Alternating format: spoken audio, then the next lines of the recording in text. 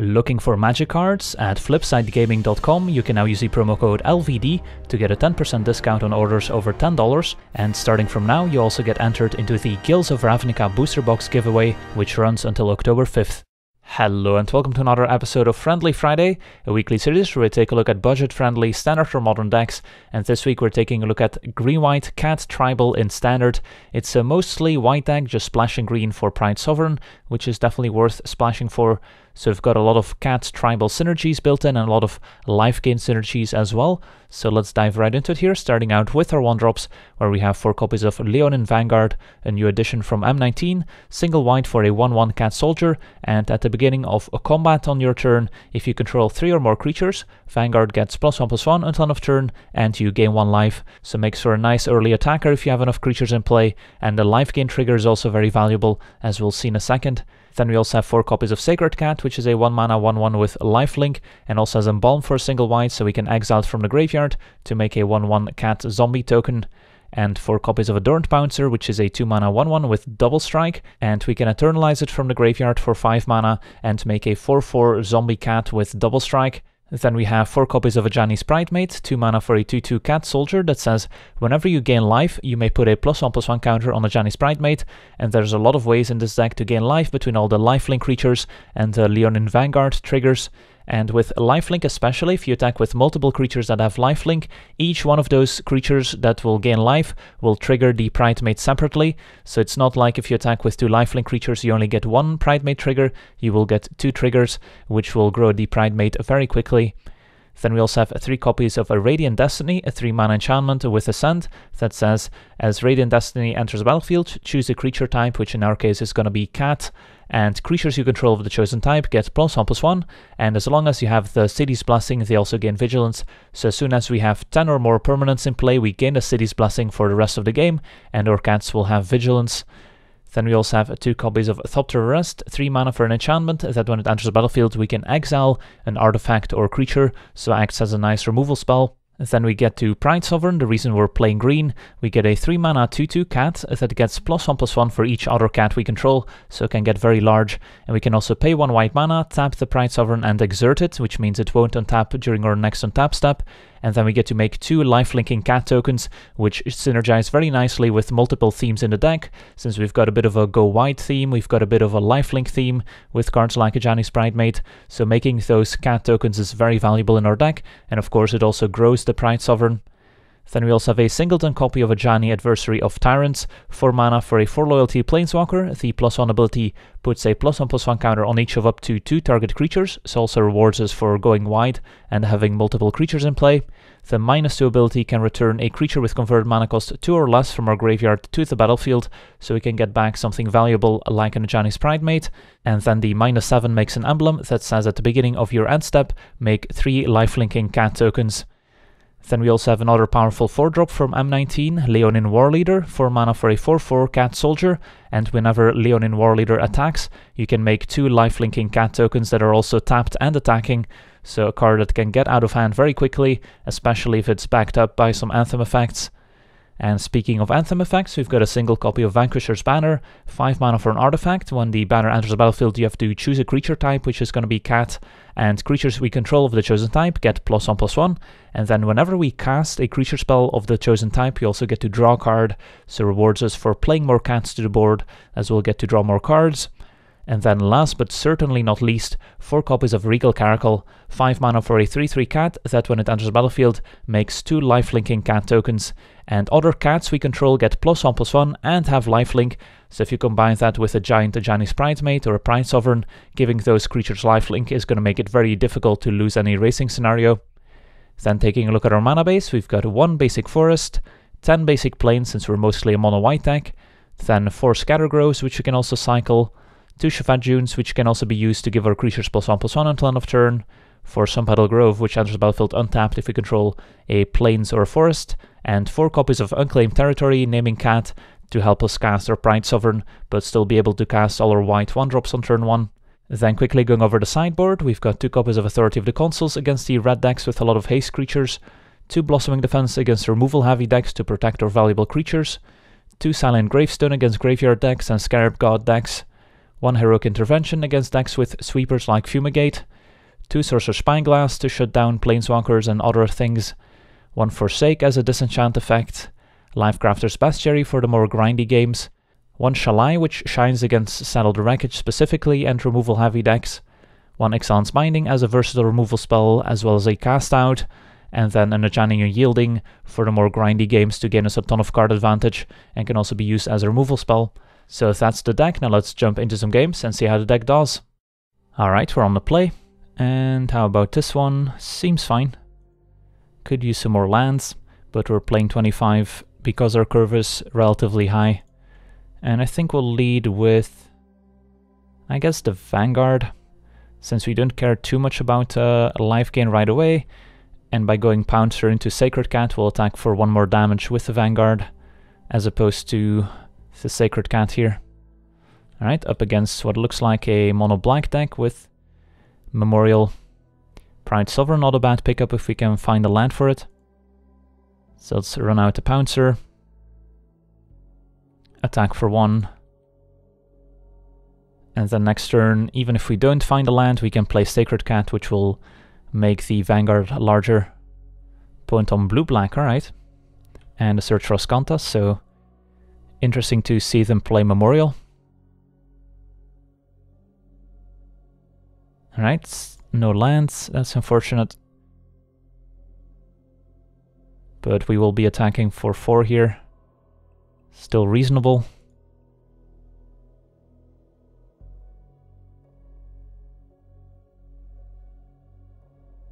Opponent mills a Char Course, so they've probably got some brew going over there. Not your typical control deck.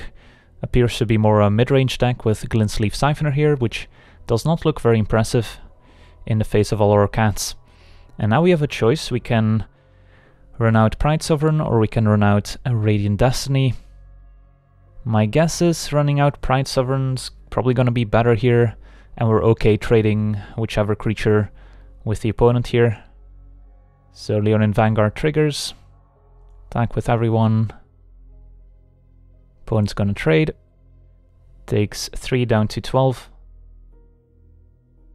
And we get to follow up with a Pride Sovereign. They're likely to have an answer for Pride Sovereign, but if they don't, then they're in trouble.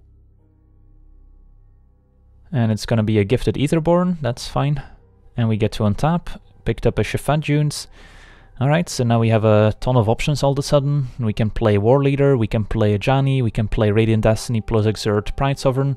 So my guess is just going wide is going to be better in the face of Aetherborn, which means this turn we could play Radiant Destiny, Exert Pride Sovereign, and then next turn we can use Ajani to make some of those 2/2 cats into 3/3s so they can attack past Aetherborn. So let's play Radiant Destiny. We're also gonna get to the City's Blessing pretty quickly here. And I guess there's no real reason not to exert right away with the Pride Sovereign. Let's see, 3, 7, 8. We would get to the City's Blessing if we exert right now, so that might be worth it. Yeah, let's just exert right now. Could have still attacked with the Pouncer to trade for the Aetherborn, and our opponent's gonna fail push now, so I guess that wouldn't have worked out. But they did let us gain the City's Blessing here by waiting on the Fatal Push, which I guess is good for us. But yeah, the plan was to put a +1/+1 counter on the Pouncer so it could attack past the Aetherborn without trading. Looks like our opponent has another Aetherborn, that's fine. Alright, Pridemate is a nice draw too, but I think we're just casting Ajani here. Also plays around Essence Scatter, which they could have. And then we'll just put some counters on our token, and I guess we might as well put it on the Sacred Cat, since we would rather trade a Sacred Cat than a token, since we can still make use of Sacred Cat in the graveyard. And attack with all 3/3s here. And since they have Vigilance, they can still play defense as well, so it's kind of putting the opponent in a difficult spot. Opponent's down to 6, we'll say go. Our opponent needs something like a Scarab God. Ooh, green mana, so our opponent's splashing green for something. Could it be something like Muldrotha? Who knows? Aetherborns are staying back, not attacking, not blocking. And a Pridemate, the pickup, So now we could play double Pridemate. They'll get very large after we attack with our tokens.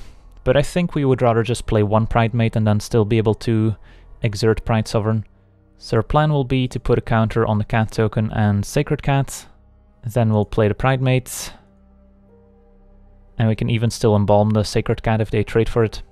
And then we'll attack with all our tokens and the Sacred Cat. Opponent's forced to block at least one. Pridemate's gonna grow. And then end of turn we can still exert Pride Sovereign after we embalm the Sacred Cat here. Ajani is also working his way up to ultimate range. So we're in a pretty decent spot here, depending on what the opponent does. It's gonna be 4 mana for Contempt on Ajani, but they give us the opportunity to activate him first, so it's fine by me. They were maybe hoping to get something else. Is this Muldrotha? It is. Alright. And they get to replay a land and replay a creature from the graveyard. So I guess their opponent's not dead yet here. Let's see. They can gain 4. They've got 3 blockers. They might still be in trouble here, especially if we draw land for Shefet Dunes activation. Alright, so let's see. Block, block, block. Take 6. Gain 4, so yeah, they wouldn't be dead yet, I guess. So if we had drawn a land for Shefet Dunes, they would have died. So now the question is, do we even bother attacking, since then our opponent can just make some good blocks and then replay Etherborns from the graveyard? Might just be better to play some more creatures and then go wide and kill them in one big attack. It's probably fine. Do give them a turn of Ascanta activations. Currently the only creature they can get back from the graveyard with Muldrotha is a Siphoner, which doesn't do a ton. So we can probably just play Warleader, say go, and then next turn try and go for it. And playing Warleader probably better than going Pridemate plus Vanguard, although against a single spot removal spell, playing Pridemate plus Vanguard would be better, I guess. Alright, I changed my mind. We'll go Vanguard plus Pridemate, play around that spot removal spell. And we want to play Vanguard pre-combat here, so we still get the trigger and put counters on the Pridemates. Make those larger, and then we'll try next turn. We'll also have an untapped Pride Sovereign, which can potentially attack or still exert. Opponent's gonna attack for 2 with the Etherborn, hoping to trade, but we'll just take it. Shard of course, alright, also reason to attack there. Plays a land, 2 cards in hand. That's on tap. Another Pride Sovereign to draw. So let's say worst case scenario they have Fatal Push plus Vraska's Contempt, or Gearhulk into Vraska's Contempt. They would essentially get rid of our 2 largest creatures, being Pridemate and Pride Sovereign. They could block our 2 other largest creatures, and then they would still take 5, 6, 7, 8, 9, 10, 11 after gaining 4, so they would still be dead. So I think I feel comfortable attacking with everyone here. And is there a reason to play anything pre-combat? I don't think so. So yeah, let's just send everyone. So this seems okay. Alright, they did have the Torrential Gearhulk. I guess if they have Gearhulk into Contempt plus Fatal Push, we might not get there. And we can still even exert a Pride Sovereign here, which is nice about the combo with Radiant Destiny. So yeah, we've got plenty of leftovers.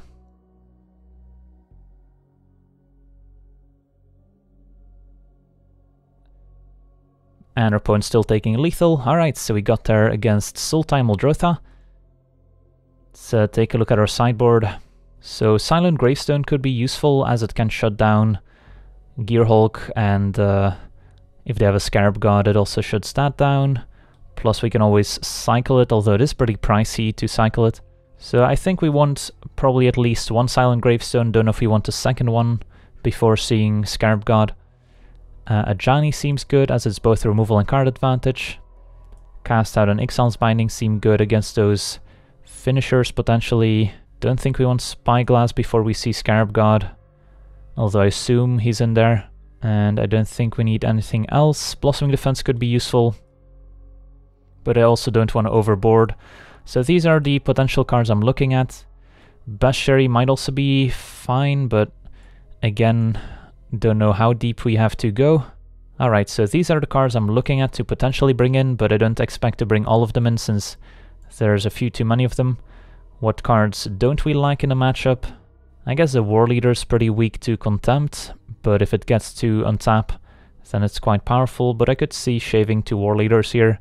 Then the Sacred Cats are probably cuttable, so we'll cut 2 of those. Let's just sprinkle some of our sideboard cards in here. Blossoming Defense, Ajani, 1 Gravestone, and 1 Ixalan's Binding. Sure, some of these cards might be useful, but it's not like our main deck cards are really bad. Alright, this hand seems fine. Decent curve of creatures.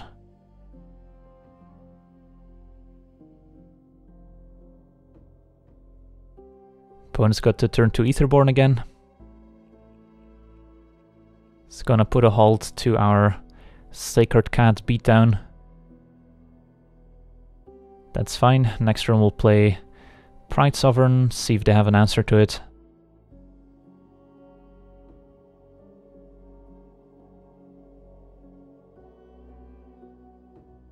Alright, no turn 3 play from our opponent, so let's attack for 1, see what happens.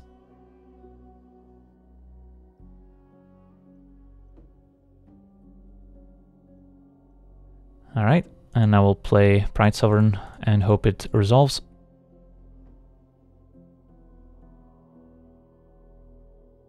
Opponent's gonna fail push the Sacred Cat there.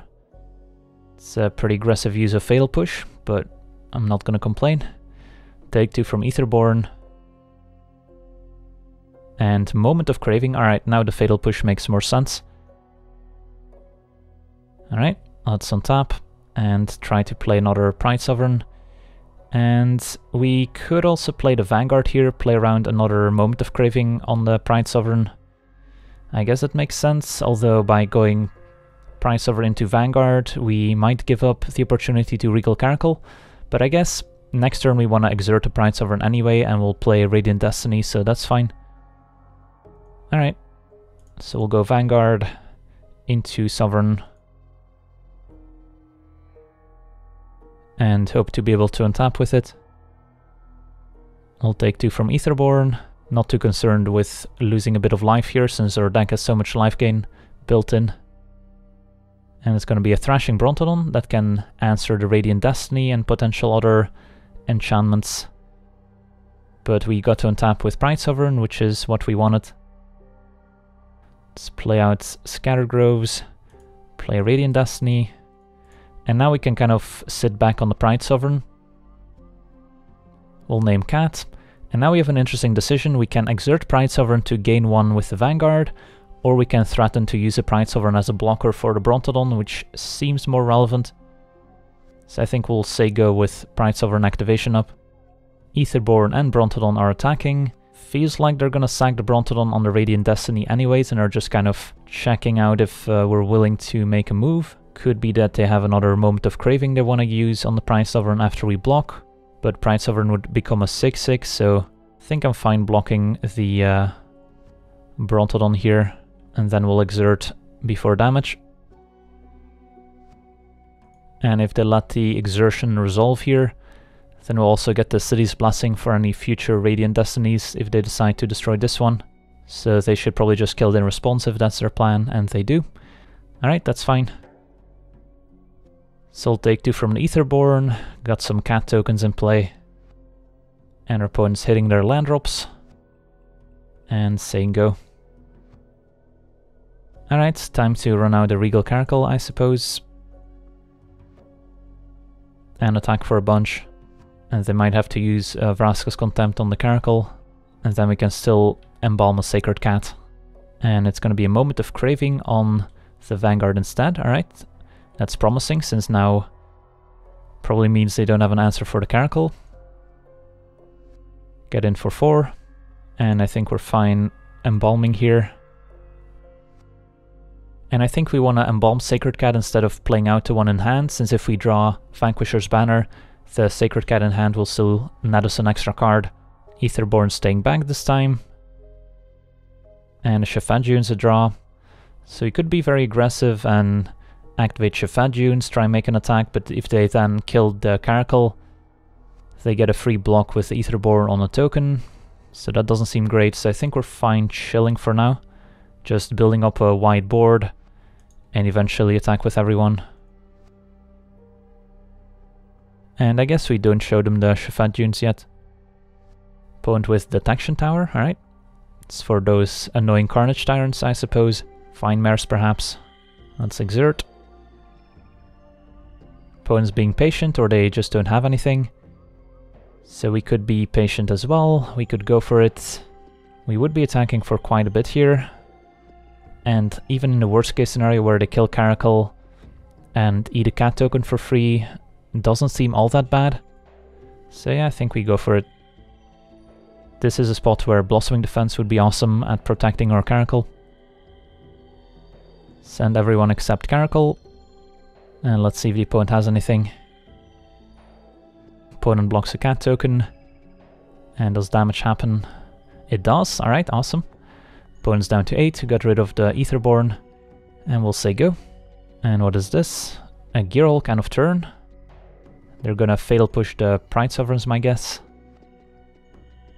Alright, so they got to enable Revolt, but they are down to 8, so we might still be able to just attack with everyone next turn for lethal. It's gonna be 5 mana for Liliana Death's Majesty. Good minus on Aetherborn, gives them the best chance of surviving. And just a Plains to draw, so what happens if we attack with everyone and our opponent, let's say, doesn't have anything? Then they can block, take 12, and they would gain 2, so they go up to 10, and they still die. Yeah, I think we go for it. Would be bad if they have interaction and stay alive, because then we lose the Caracal, but our opponent's still going to be pretty low here. Try and close out the game before the opponent gets too far ahead with Liliana.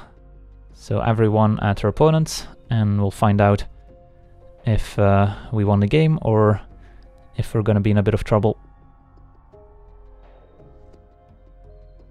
Alright, opponent makes the obvious blocks, and looks like they have something. Oh no. Fatal push a token.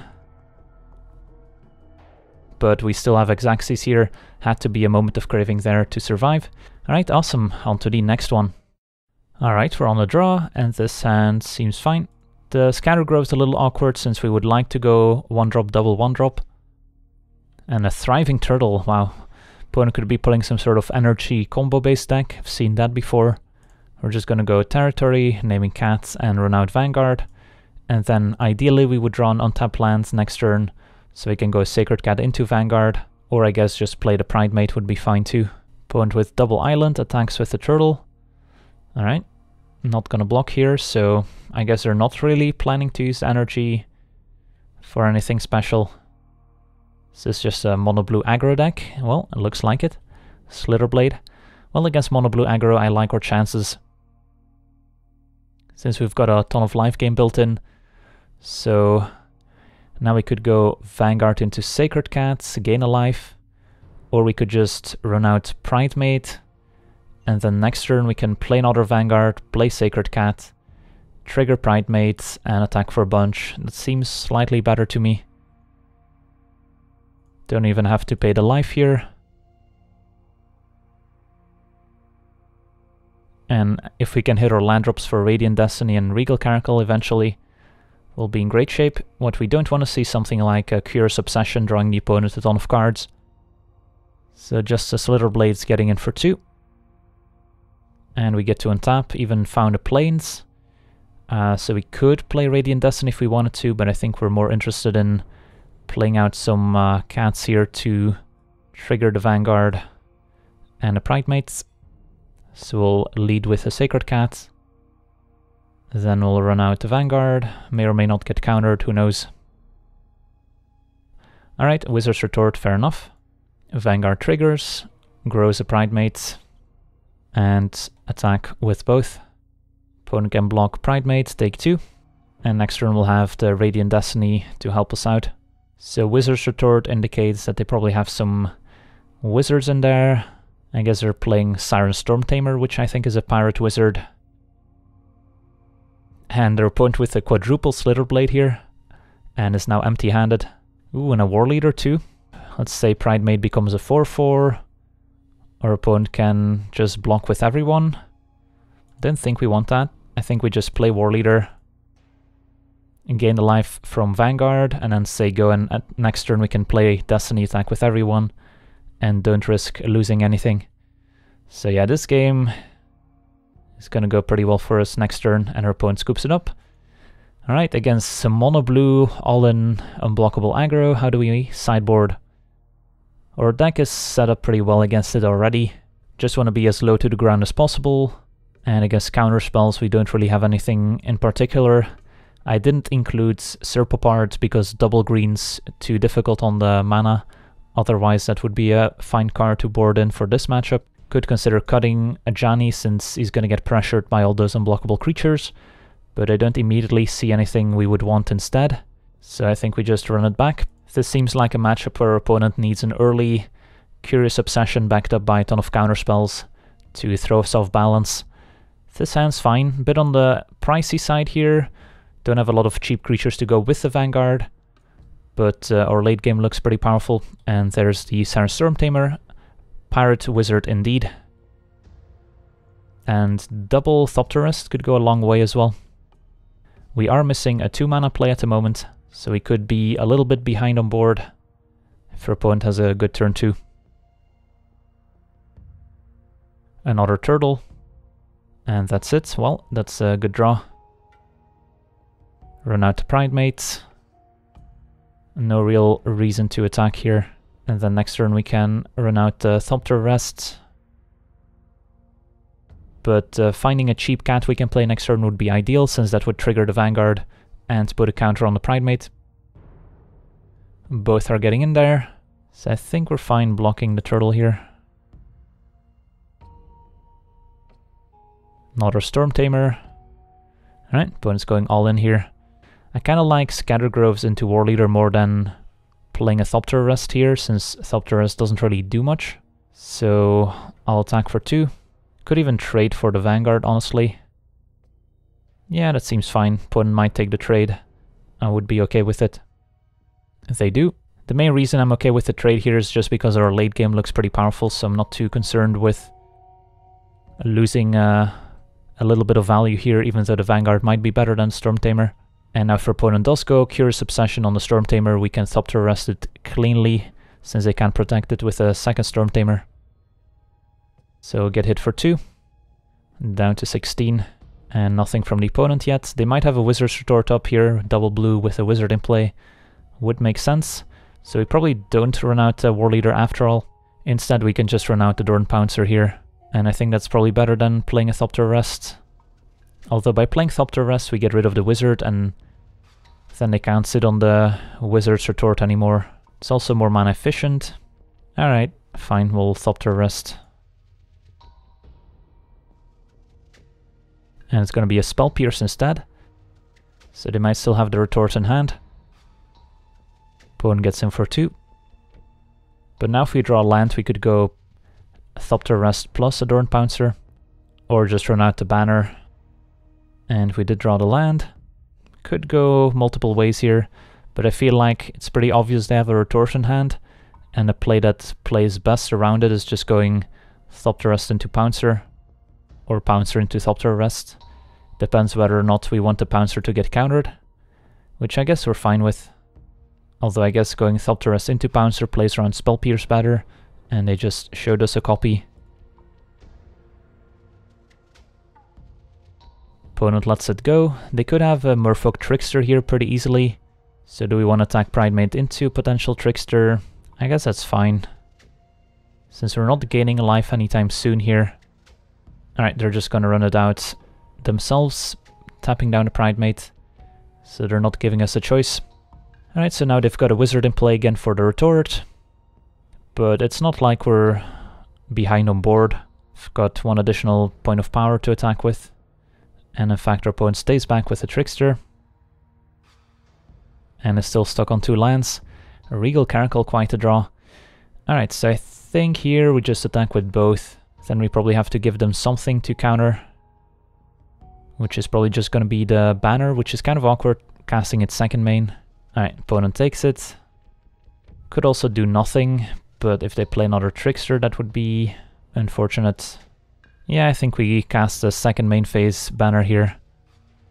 So the reason I second main phase this is, let's say our opponent did trade Trickster for one of our creatures, then we would make sure that Wizard's Retort can't counter this, but then we probably would have just played the Regal Caracal or the Warleader. Alright, and they're going to use a retort on it anyway. So had we casted main phase, then they would have used it anyway, so it's kind of a tricky spot. So they probably have another copy in hand is my guess, but they're still behind on board, technically speaking, so they can't just sit on their counterspells forever. And they're gonna run out of Slitherblade and a Storm Tamer. Alright, so this is our window to get our Regal Caracal down, I think.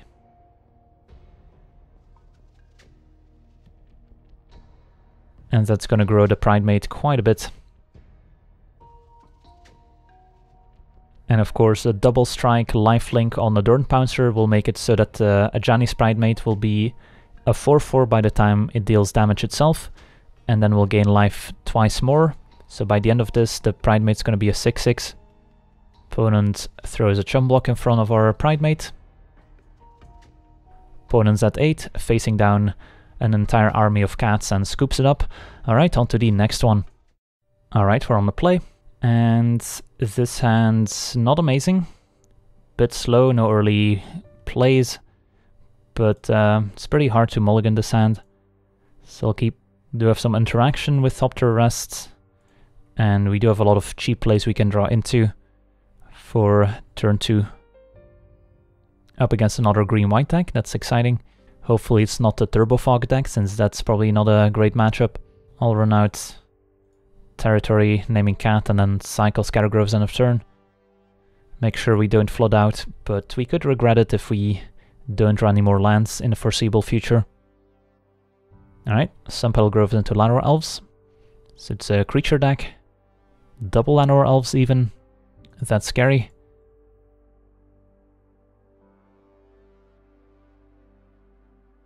So now that they play 2 Llanowar Elves, using Thopter Arrest on one of them is not super important anymore. Would rather just deal with whatever large creature they play out. And Jadelight Ranger, that's fine. Reveals Scattergroves and another Ranger, which they keep on top. Alright, so now we can run out Radiant Destiny and attack with our Adorned Pouncer. And then double Regal Caracal is going to be pretty powerful in a creature matchup. And because we have double Regal Caracal incoming, I'm okay trying to erase here, since we'll gain a ton of life. So there's the other Ranger. Reveals a Vinemare and Botanical Sanctum. Alright, so our opponent's on blue as well. Probably for sideboarded counterspells. We're just gonna jam Regal Caracal and hope to ride it to victory here.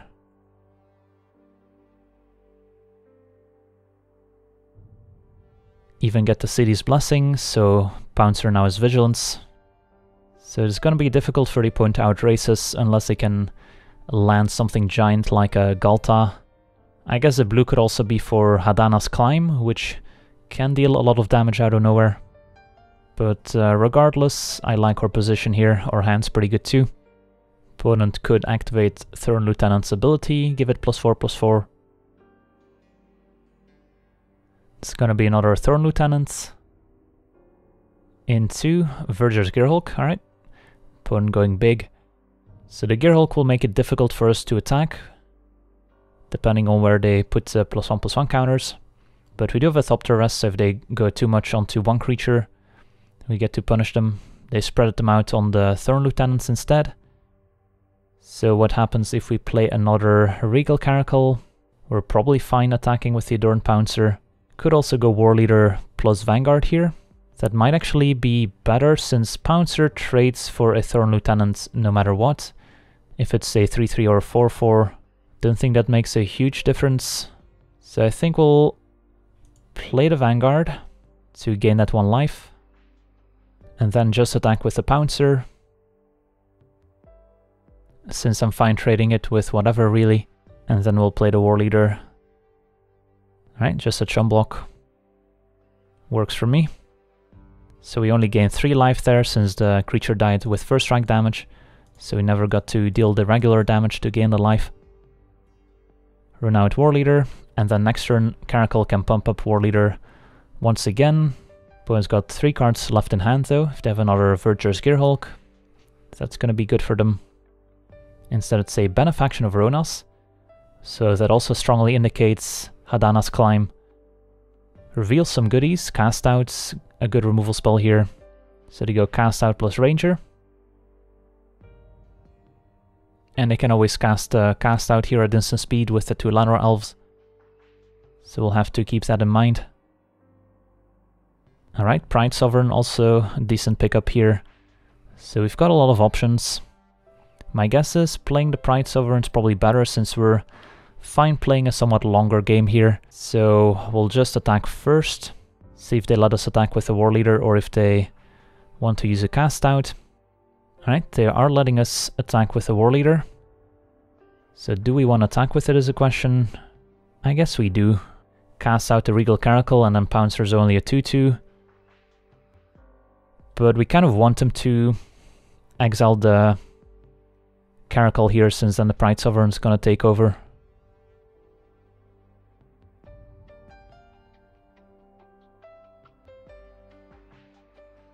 Alright, those blocks are fine. We'll put the Thorn Lieutenant first, I think. Even though I guess a Blossoming Defense could be somewhat annoying. But this still seems okay. And are they gonna go for the Cast Out on Caracal? Seems likely. Nope, they're gonna go for the one on Radiant Destiny instead. I guess that makes sense too.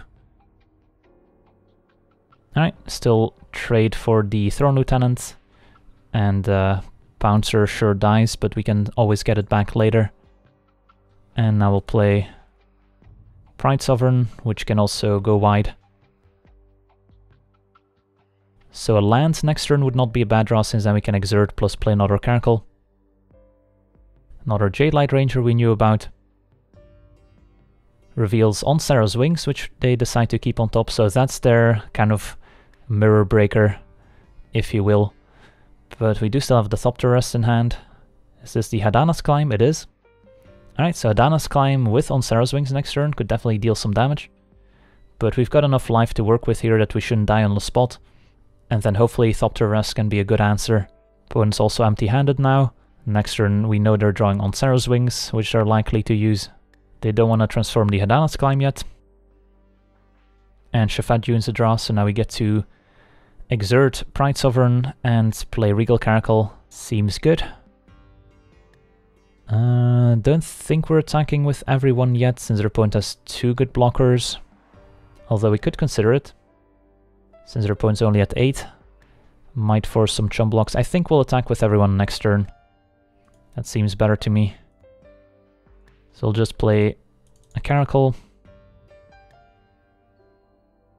And pass a turn, since we know what they're drawing.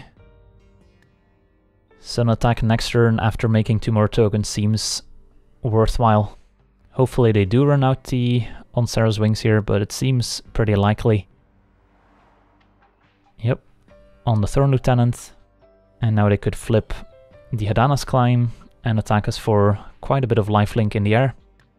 But we're fine with it, given the Thopter Arrest in hand. Alright, they're not using the Winged Temple on offense, so they're saving it for defense.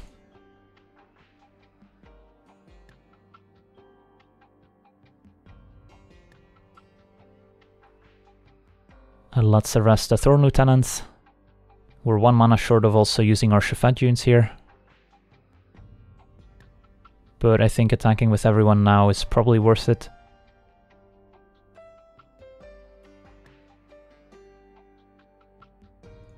And that's going to wrap things up against the banned Hadana's Climb. Unfortunately, don't have time for the entire match here, but I want to thank you for watching. I hope you enjoyed this gameplay. And as always, have a nice day.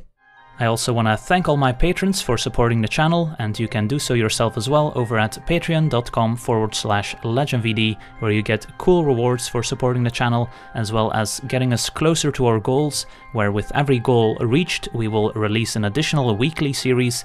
So if you want to see more content, Patreon is the place to go.